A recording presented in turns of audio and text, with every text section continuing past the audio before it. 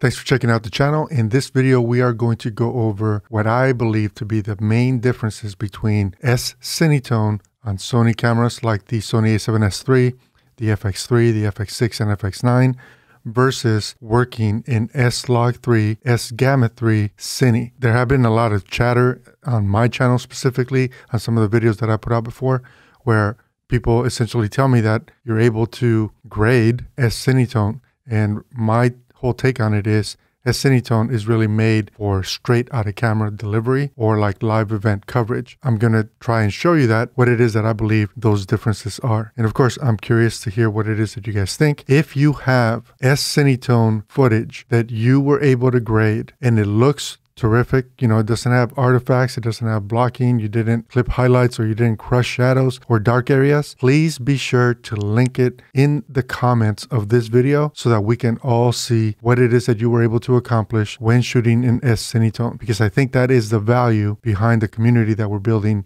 here on this channel. So let's jump straight on in. And now here I'm looking at a clip. And in fact, let me just bring in, let's see, media edit. I'm going to bring in, I need to get rid of these scopes. I'm going to bring in an S-Cinetone clip. So the same shot was, you know, basically taken in both S-Cinetone as well as S-Log3 S-Gamut3.Cine. So here's a vector scope and here's a waveform. This is S-Log3 S-Gamut3.Cine.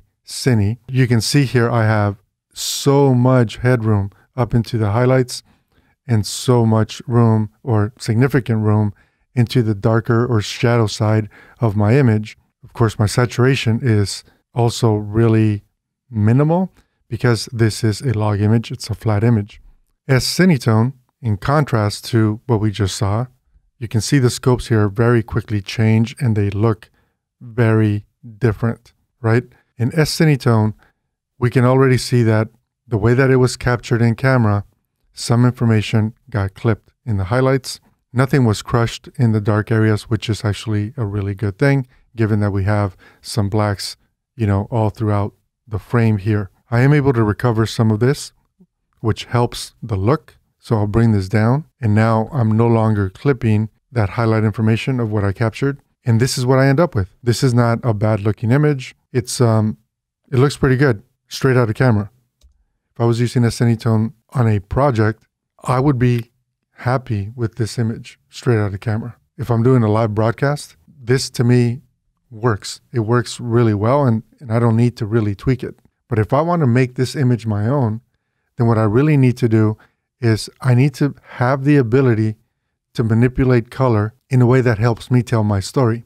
For that example, I'm going to use the S-Log3 S-Gamut3.Cine clip that we see here that's flat. Now I have a series of LUTs that we've created for the Sony a7S III and the FX3, which are the two Sony cameras that we actually have in inventory today at our studio. And the reason why we create the LUTs is so that we can speed up post-production workflow. And some of these LUTs are made specifically for the types of clients that we already have. I'm going to add one of these LUTs. So here we go. And I'm going to go with broadcast because we do a significant amount of broadcast work. This is our broadcast look.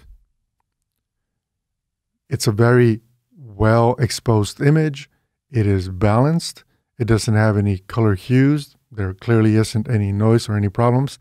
The Sony cameras do a really good job with noise. And obviously we're in a studio, so we were able to make sure that we didn't clip any highlights or crush any dark areas of the image. That actually matters. And all I did was drop in that single LUT correction. And just so you can see here, I don't have any other corrections at all on this image other than that simple LUT that we just dropped. Now, what makes this LUT and the rest of our LUTs actually work? And actually, before I go in there, I'm just going to do a side-by-side. So this is our corrected image, the way that we would want to deliver it for broadcast. And this is S-Cinetone. There's nothing wrong with S-Cinetone, but to me, S-Cinetone doesn't look as nice for a broadcast type of image as this one. And that's really what I've been saying based on the type of work and the types of projects and the types of clients that I work with. If S-Cinetone is right for you and you're shooting weddings, I don't think there's anything wrong with that. And if S-Cinetone is right for you and you're doing, I don't know, commercial work or social media work or quick turnaround work or depositions for attorneys or whatever it is that you're doing, I think that's great. For me, I'd like to be able to take control of my image. And if I'm able to expose correctly, then I can end up with what I believe are better results over a baked in color profile or color look that I get out of S-Cinetone. And again, I don't see there's anything wrong with that. If I'm doing a live event or live coverage, this works great. It works great. I have zero issues with it. And I think it deserves the praise that it gets online for what it's able to accomplish straight out of camera. So just to get that crystal clear message out there, I think this is fine. I think it works. For what I do, I prefer a look like this because it's more commercial. And I spend more time on commercial work than I do on indie productions. What makes this LUT work with a single click adjustment are actually two things. The expectation is that one, when I captured, I exposed correctly. In other words, I didn't crush any dark areas and I didn't blow out any highlights. So as long as my waveform is sitting in a nice neutral type of position, I'm able to then drop in this LUT and have the waveform expand and give me an image that I'm happy with. Can I manipulate this image further after I drop in the LUT? And the answer is yes. But there's one other key that makes this actually work. And the other key is that when I captured, this LUT is expecting that I nailed my white balance. And if you didn't nail your white balance, then the way that I would use these LUTs, I'm just going to reset this node, is I would actually add a second node, and then I would apply my LUT to that second node. So I'll go again with broadcast for this example. And then I'd go back into my first node, and here we see that I'm right at that 100 IRE mark on the highlights. If I wanted to bring that down just a tad, I could. And there I'm no longer clipping. And I also have some information here that's being crushed, which is this area here by her shoulder, leading into her arm. So if I wanted to lift that, I could. So now I made my exposure adjustment. So I'll make very small adjustments, and there we go. I just lifted the areas that got crushed. I'm going to bring this back down. So now nothing is clipping and I still have the image. So I made the exposure adjustments in a node before I dropped in my LUT to correct for what this LUT was actually doing. And it would do the same thing if I messed up my white balance. As long as I have a way of referencing what white is, then I can do it in a node before that and maybe use Resolve's little or white balance selection tool and then select either an area in my gray card or right in my white patch to decide what white is to help this correction work properly. I like this level of contrast better than the raised or lower contrast look that happened when I made the exposure adjustment. So I would leave it this way. But this actually, and would be true of any of the other LUTs in the pack. So for example, if I want to go with this fantasy LUT, same thing, except here we see that the dark areas are raised on purpose. So the saturation really is what's happening here is that the saturation and the contrast in this area is purposely restricted or reduced in this specific LUT. And we're also then not clipping any of the highlight information. But I can go down the list and show the rest of these, LUTs. So for example, here's our feature LUT, has a different color hue. It leans in a different direction to give it more of that feature look. But we're also then again not clipping any highlights or crushing any dark areas. And let me just, for the sake of continuing here, horror, this is actually, we use this LUT, believe it or not, in a lot of fun projects. This is not always flattering for women, but this is actually, I like this look. I don't know why, but I like this look. And what we try to do with our LUTs is to try to always stay true to what white is so that it shows up as white. To try to stay true to what the skin tones are so that they're always in the right range. They don't look like somebody's sick or something.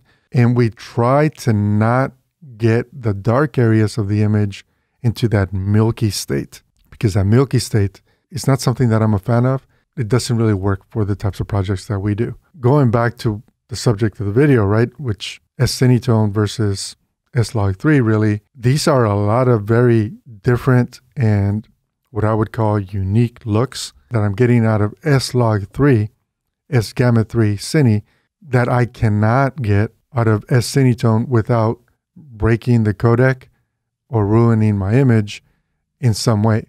I can, if I try to push my grade in any of these directions, or with some of these are pretty extreme, right? Like that's kind of extreme. Let me see if I can show another here. So I'll do, punch it is not going to be as extreme, but this clearly, it's a very extreme look. If I try to do this type of look after I shot with S-Cinetone, I'm going to introduce artifacts everywhere that there's a gradient. So like in her forehead, underneath her hair, I'm going to have artifacts. In her pupils, on her eyes, I'm going to have artifacts. On the darker areas, and maybe even in her shirt, I'm going to end up with some weird blockiness and artifacts that just kind of ruin the image. Whereas if I play this, we're not seeing any artifacts. I'm not seeing any artifacts on my Pro XDR display. I'm not seeing any noise. I'm not seeing any cross-color pollution. So this is what I'm mainly saying that I can't get out of S-Cinetone.